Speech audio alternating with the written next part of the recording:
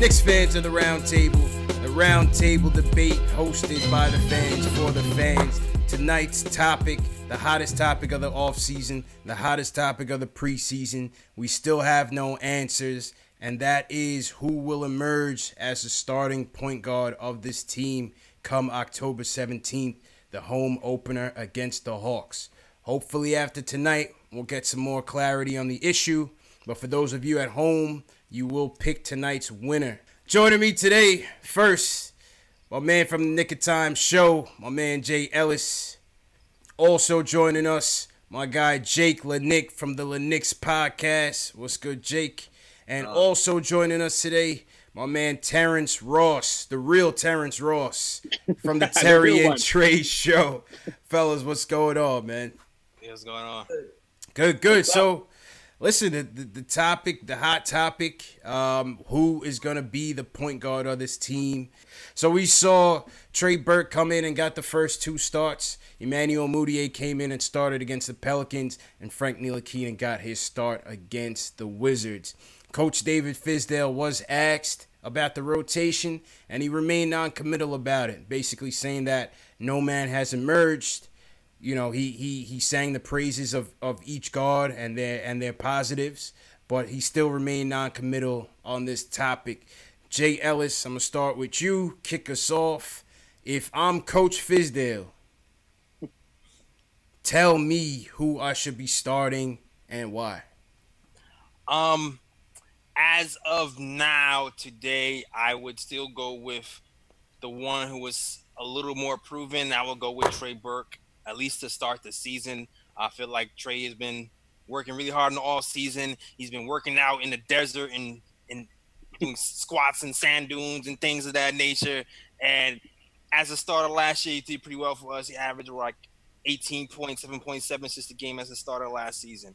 And I really want to see if he can reproduce what he did last season this season. Now, the preseason, I feel like he hasn't really been shooting all that well in the preseason, but even with his little deficiencies, I still felt like he still, to me, was the most consistent. Like I felt like he was concentrating more on running the team a little bit more than scoring this season. And I think it's going to pick up when the regular season starts. Now, I will say that Frank was really impressive when he played against the Wizards, and he was aggressive in certain spots, but he wasn't aggressive when I like to call point guard spots, which means like top of the key areas when the defense is kind of pressuring him. I would like to see him attack a little bit more, but I do like his aggressiveness on when he played against John Wall and the Wizards, and if he continues that, I feel like Frank can eventually start a few more games of that, but as of now, I'm still going with Trey Burke. So you're still going with Trey Burke. You did see him in the offseason, man, doing the Rocky workouts. He was out on the beach. He was all over. He was doing the street ball runs. He went to Dykeman. He went back home to Kingdom League. Trey was definitely putting that work in. Jake, I'm going to go to you, man. Jay Ellis says Trey Burke is the guy. Come open night, October 17th. Who is your guy and why? Listen, I love Trey Burke, and this is not to say that he shouldn't be starting, because I totally believe he should. But if we're going to go in the traditional 5-position set, I would say that the point guard, the guy that needs to do the most ball handling, needs to be our boy Frank Ntilikina. The French Prince. You going with the French Prince. All right. The reason is because we have so much invested in Frank Ntilikina. He was our 8th pick in the draft. He's, 19 years old, about to be 20 probably. Like, he's young. We have so much going on with him. And I think that, Fizdale, he wasn't my first pick for coach this year. That's no secret. But he's supposed to be this point guard whisperer.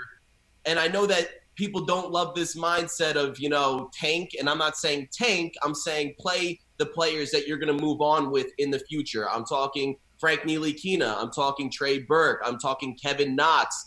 And whoever else can prove themselves, Alonzo Trier, Mitchell Robinson, if they fall into place, so be it. But I think that you need to see what you got with Frank. You need to get him some playing experience. You need to get him in attack mode. You got to get him comfortable on the floor. So when we give the keys to him, per se, that he's ready to take over. But I still do love Trey, and I do think that the new age NBA is moving to a 2-guard set. And the 2 guard set I think that we should move forward with is Frank Ntilikina and Trey Burke starting at the 1 and 2. Wow, that's a hot take right there, man. So you're putting Timmy on the bench right now, basically. No, I'm not. I'm going actually no, I'm not. I'm putting Courtney Lee on the bench coming off. I think my lineup should be Frank Ntilikina and Trey Burke, then Tim Hardaway at the 3, go a little bit smaller. Kevin Knox at the 4. Knox at the 4. 5 to clean it up. Okay.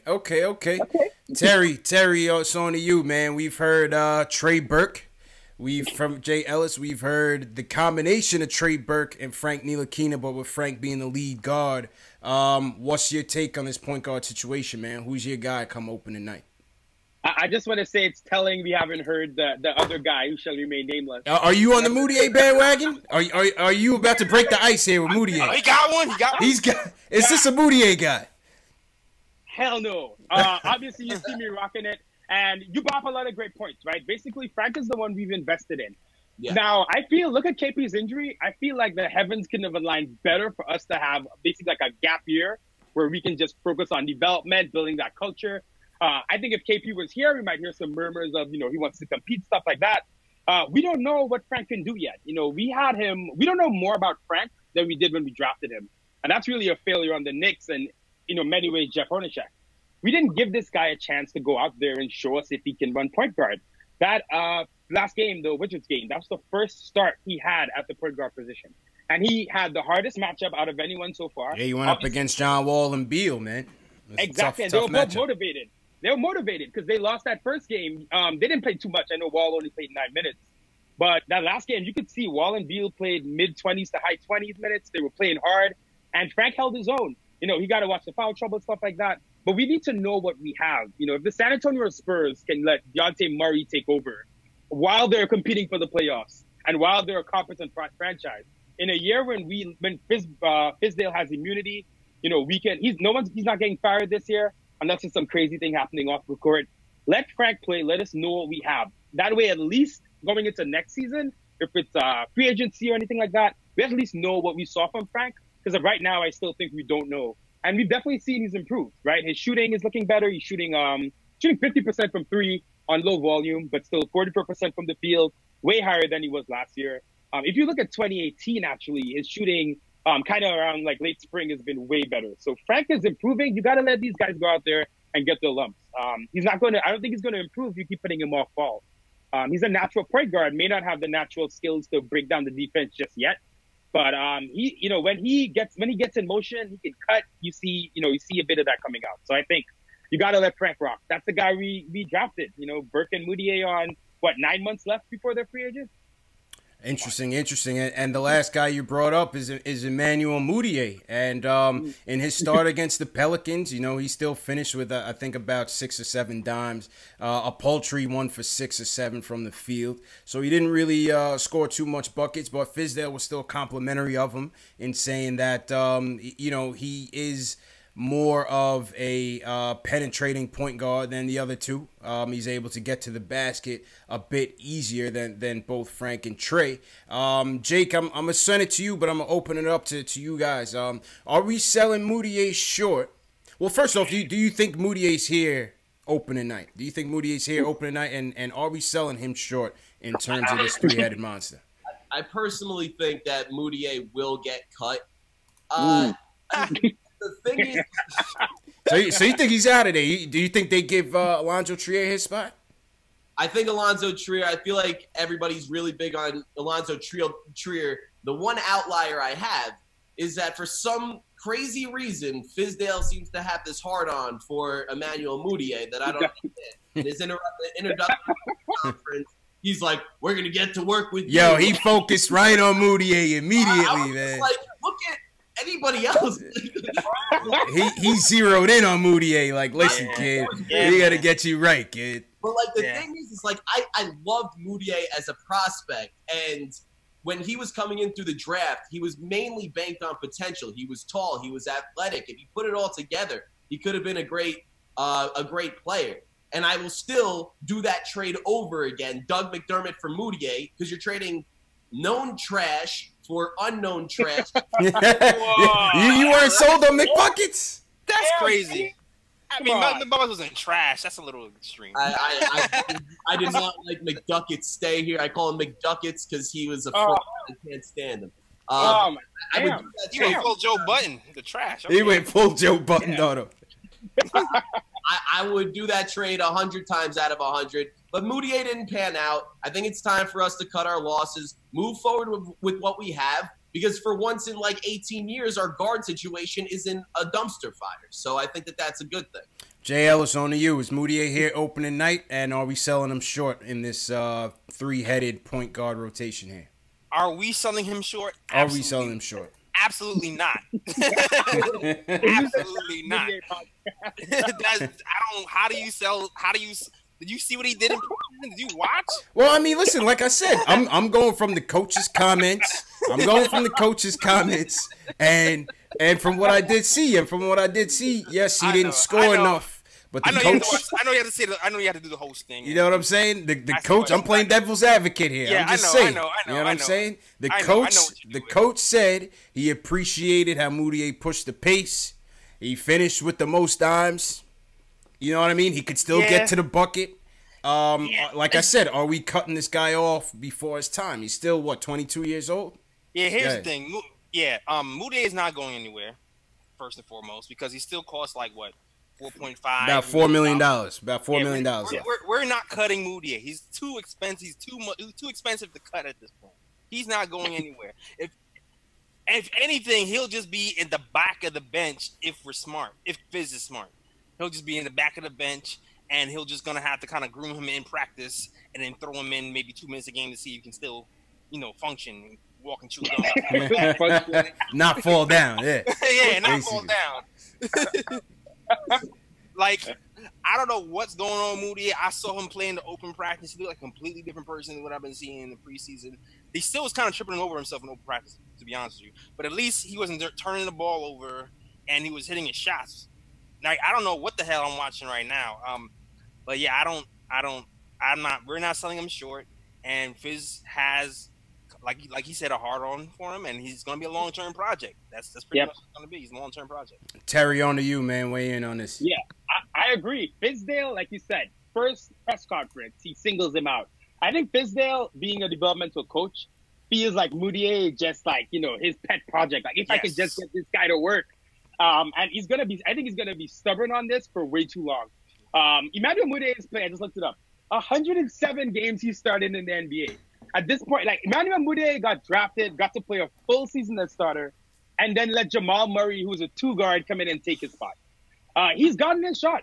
Trey Burke went through, what he went through. He took his lumps. He went down to G League, came back. Frank still hasn't gotten his shot. If you look at these three guys, only one guy has really gotten, extended. And not to mention last year, he gets traded here and immediately starts. Yeah. Like, there's not more. To me, I'm like, what more can you give Emmanuel Mudiay? He's shooting 14% from the field. Who cares if he gets to the bucket? He falls every time he gets there or turns the ball over.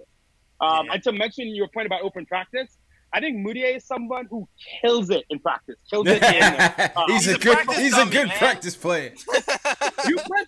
Go put Mudiay at Dykeman, put him at the Rucker. He's looking like a beast. Mudiay is he plays well when he's free, when he's not thinking. I think he's but under the lights, I think he gets a little stressed out, starts overthinking, making mistakes. It's been 5 years. This is his 5th season. Mudiay is done at this point. Fizz is going to keep him. Like I said, Fizz thinks it's his pet project. And I think every practice he looks good there, and Fizz keeps thinking, man, what if you can do this at the Garden? But we have so much evidence at this point. It's kind of crazy to put him anywhere over guys like Frank, who, even if his offense isn't there, is giving you something almost elite on the next end. And then Burke, who is probably the best, well-rounded guy in terms of running the team from day one. Mudiay just hasn't proven it. And the only reason he's rocking on the team right now is because of Fizz. And I'll get Fizz, let's get Fizz to see how he deals with him. But I think Fizz loves this guy. He wants to make him great. He wants to make Mudiay great again. Hey, that is his mission, man. That is his mission. Now, he also mentioned, and Jake had touched on this in his initial point, he also mentioned using these guys in a tandem or in combinations to kind of, maximize their strengths. He pointed to Trey's ability to shoot the ball, Mudiay's ability to penetrate, Frank's ability to defend. Do you think he really has confidence in these three guys? I mean, he's coming from a Memphis where he had Mike Conley as the floor general. You know, a lot of teams aren't in this situation where they're talking about 2 or 3 guys at the floor general position. What do you think his feeling is in regards to these 3 guys? Like, do you think he really has confidence in them? Jay Ellis, I'm gonna start with you. Yeah, I feel like he has confidence in everybody. I mean, if he doesn't, he's selling it really well. Yeah. Because he's fooling everybody because he does nothing but pump everybody up.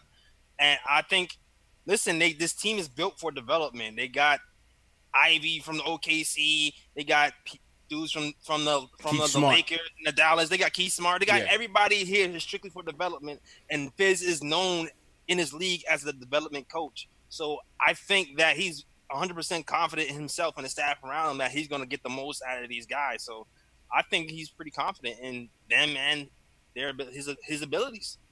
Terry, what do you think about a Frank and Trey battery back there? Do you put Timmy on the bench or do you start him at the 3 like Jake said? What do you think about that? And Jake, I'll let you clap back. Yeah, I don't think there's any chance Fizz starts Timmy at the 3 just because early when he got in the first couple weeks after he was hired, he straight up said Lee and Hardaway are too small to play the 3. I think he probably looked at some tape from last year, saw them getting abused repeatedly. You know, they switch back and forth sometimes. So I don't think Timmy starts at the 3, though I will admit Tim Hardaway at his best is a 6th man on a pretty good team. He's not a starting 2 guard on a good team, on a good team in the playoffs going deep, until he fixes, his shot selection. I would love a Trey and Frank backcourt. Trey and Frank worked out a lot together over the summer. I know Trey made an Instagram post a couple weeks ago about him and Frank, and he spoke about it out. He takes Frank to the gym in the morning.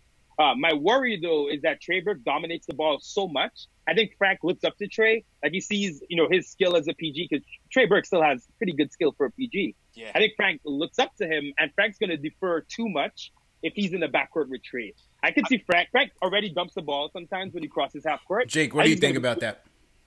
Yeah. I think that that's a solid point. I think that it will work in a different direction. I think that the Knicks, and I don't like to compliment the upper management too much because of what they've done in my life over the past 26 years, but I think that that's actually a good point. They went out and they made a point and a case to get these quote-unquote young veterans, the guys that have been through the league, high draft picks, a lot of potential, but also their careers got derailed for one reason or another.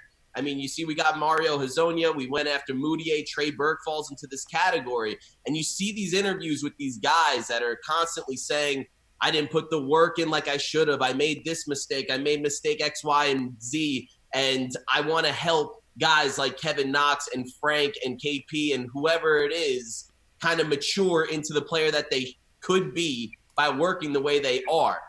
And I think that if you have a mentor like that, it adds comfortability on the court. I think that if you put Trey Burke next to Frank, like I think that we should, it would ultimately work a lot better. And I think that Trey would actually encourage Frank to go outside of his comfort zone more often than not. Yeah, he still has a little bit of those rookie jitters. I mean, the guy I don't think he's 20 yet, right? He's still 19.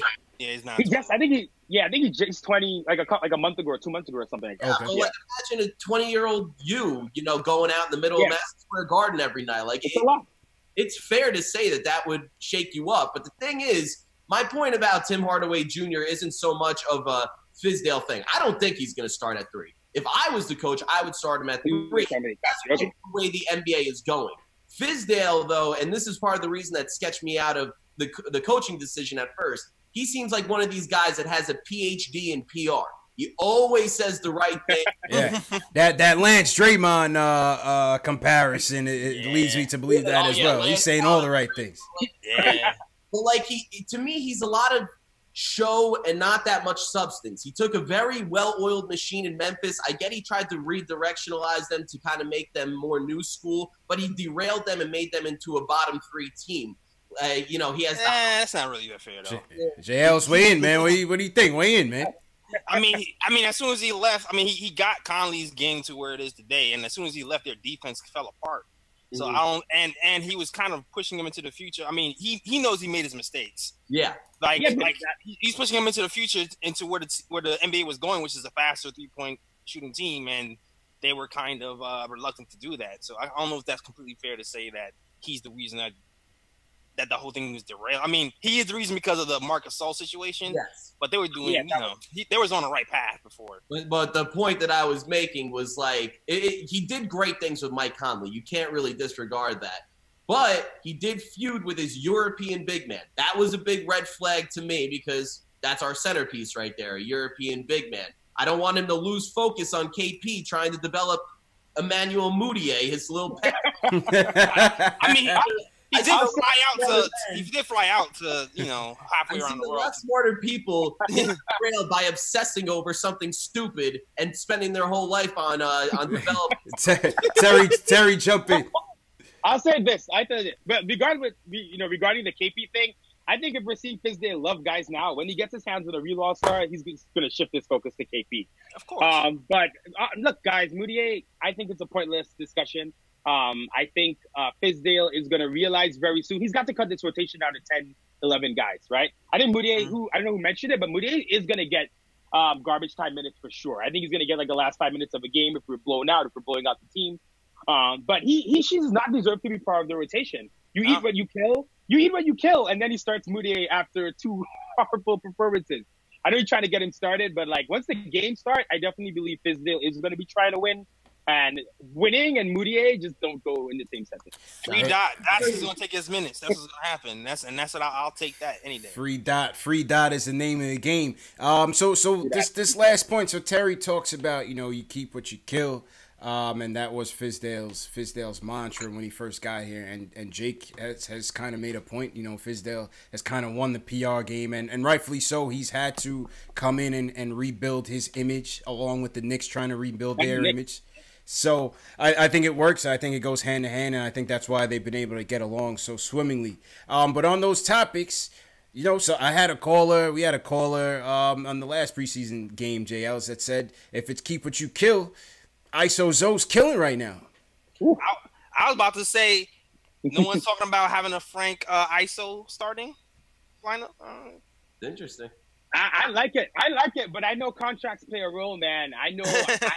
I don't see him benching Tim. I just don't. I don't see it either. Yeah, I don't see it. It's my fantasy head. I like it. I don't understand why you would start ISO Zoe over Trey. I get he has the size a little bit more, but Trey seems like a more NBA ready.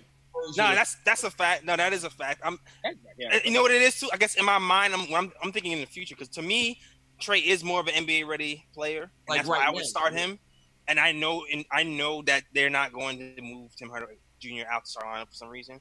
But in the future, I feel like a Frank and Trey lineup, you can kind of have that ball movement, that ball handling with the defense on at the 1 and kind of the 2 as well. So I feel like maybe that could work. But in the future, because ISO still does too much ISO. I love the way ISO Zoe is looking. I think that he could definitely be a part of us moving forward. I mean, growing up watching those teams with Jamal Crawford, whenever I see Alonzo Trier, I just get flashbacks. And, it's just – I know it's preseason ball, and that's a huge stretch to say that he's going to become the equivalent to the greatest 6-man in the history of basketball. Yo, shout out JC, man. JC needs a team. Hashtag sign Jamal Crawford. Somebody, man. How's he out of a job right now? He holding out for the dough. That's what I'm hearing. That's what I think. He's got to come back. He's got to come back in 2021 VR. He'd probably be and he'll get his jersey up in the rack. I want him to be the last man on the Knicks team that wins the chip. We got to hurry up, though. Facts, man. Facts. But what about Baker, man? The coach said Baker's a dog out there, man. What about Baker? Situational. Let me say this about Ron Baker real quick. Yeah. Ron Baker outplayed Mudiay. I've seen every preseason game. Ron Baker's going to be in this league a long time. I tweeted a couple, last week, I tweeted that I think Ron Baker's going to be in the NBA longer than Mudiay. And you could see it. Ron Baker knows his role. He's limited, don't get me wrong, but this dude puts his body on the line. Once you put him out there, you know what you're going to get for 5 minutes a game. I think teams love that guy, like the 13th guy on the team. Whereas Mudiay, I think Mudiay is still trying to be a star in his head instead of just focusing on trying to be like a role player backup point guard. He's still trying to be that guy that he was touted as coming out of China. Jake, you were shaking your head. Are you not a part of the Ron Baker fan club? What say you, man? I don't want to get this twisted. I don't hate Ron Baker, the person, okay? The person is a fantastic guy. I wish him all the success in the world, as long as it's elsewhere. Not Ron Baker as a symbol is exactly the epitomization of the Knicks dysfunction. This sideshow act that has gone too far. He's the gritty little white guy that dives all over the floor. He can't dribble. He can play a little bit of defense here or there, but I'd rather have a decent offensive player and an atrocious defensive player than a bad defensive player and a horrible offensive guy. Get off my team immediately. I'm going to defend white guys for 1 second, okay? Go ahead, JLs. Weigh in. Hashtag defend white guys. For once. I'm just a hater. JLs, you got a Ron Baker topic before you wrap this up? Yeah, Ron. Listen, man. I like Ron Baker as a 13th man on the bench situation. Plays up this guy. Like, he was touted as a guy who's like a 3-point sniper before he got here. I feel like the Knicks, try to force him into being a point guard, and that's not really his role. His role is really a shooting guard. He's a situational point guard in spots because he can still pass in certain spots, but he's not a point guard for real.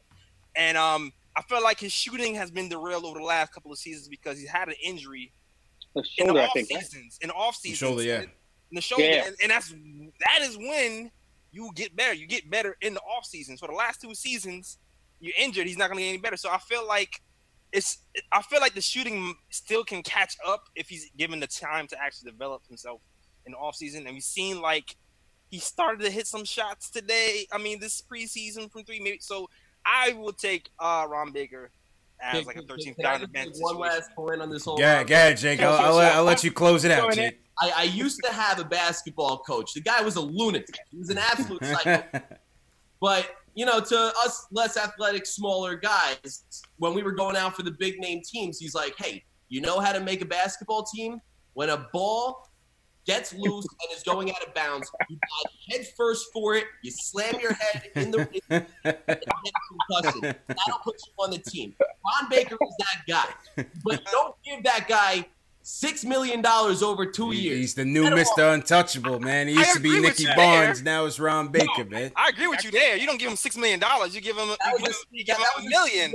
I wouldn't put that on Scott Perry. That was a Steve Mills move before. Was it $9 million though? I thought it was $9 million. Wasn't it 4.5 each year? Yeah, 4.5 each year. Yeah, that was a. I know who we were bidding against. That was stupid. That was stupid. That was Steve Mills getting away with the pen, man, and I blame that Noah deal on him as well, man. I feel like Phil was like, "Go get Noah," and Steve Mills was at the negotiating table. I don't think Phil was negotiating these contracts, man. That makes sense. Undermining the Knicks organization he's been James Dolan's right-hand man since day one. Hey.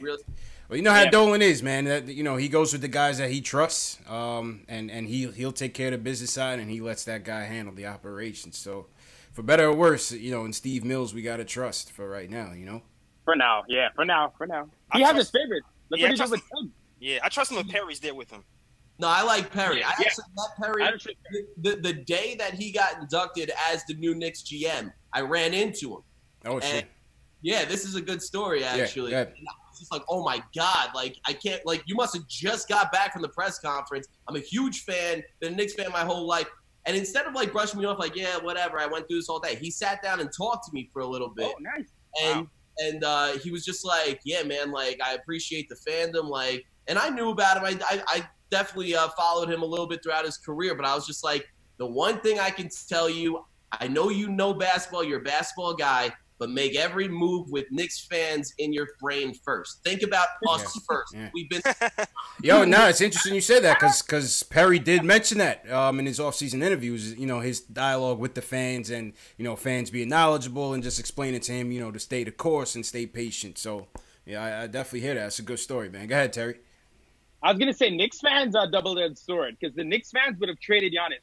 After one season, they would have been like this Euro guy averaging 8 points. You're right about that.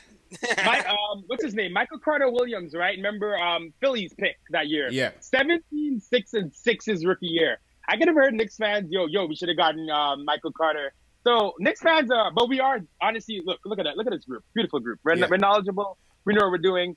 I think thankfully Perry's here because I think he keeps Steve Mills in check. Yes. Because Perry was not going to give Tim Hardaway that money. The year after we signed Courtney Lee, and then the year we started the rebuild. Like, I don't hate Tim. I hope Tim figures it out. But we just traded Melo. There was no reason for us to go right back into giving money to anyone. We could have let. Yeah, it was.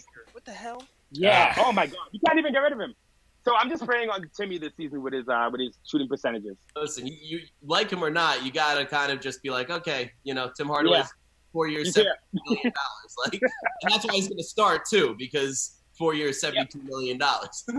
You don't not start an $18 million player. Yep. Ask Noah. Noah. All right. So at this point of the segment, we give our panelists 30 seconds to make their final points before we wrap up. Terry. All right. Simply put, if you draft a project, play the project.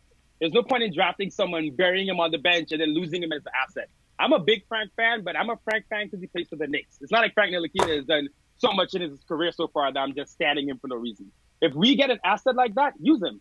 At this point, we know he's here for this season and after this. So use the man who you drafted. Real quick, follow us on YouTube, NYK, Terry and Trey.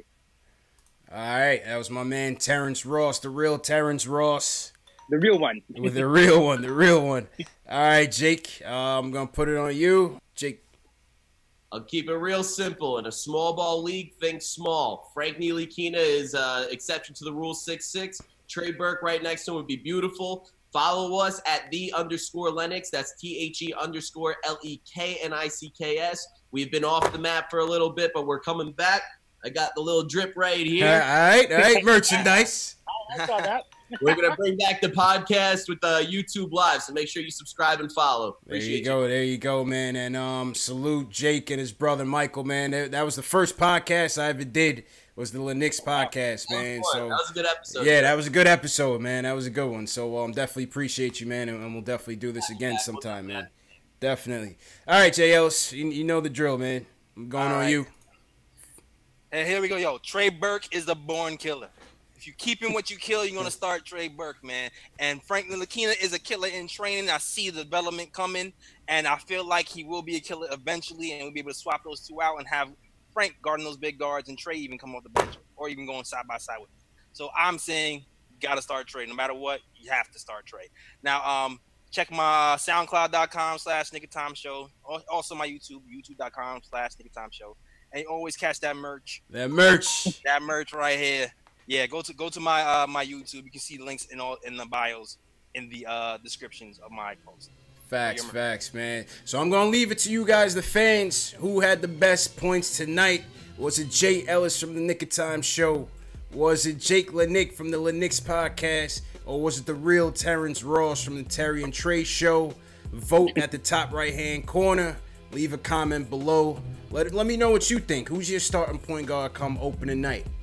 Let me know what you think. Leave it in the comments below. Shout out to CK2K who won the last round table. If you haven't seen that series of 3, I'm going to put a link also in the top right so you can catch up on previous round tables, man. So until next time, I'll catch you guys later.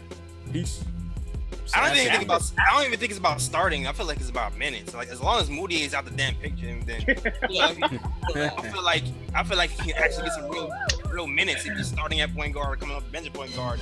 And then I feel like Fizz is gonna leave him in the game. I probably should have said this on the face. I might have won.